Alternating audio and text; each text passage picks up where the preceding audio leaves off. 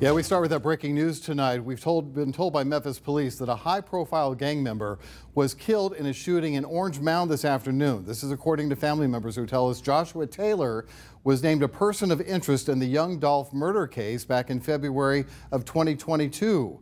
Officers say the shooting happened at Spotswood Avenue near Bunton Street. Police received a call about a body found around 1 p.m. this afternoon. A short time later, Police Chief C.J. Davis made the scene. Neighbors telling us they think the victim was actually shot last night. Police are telling us the investigation is still ongoing. We'll keep you posted.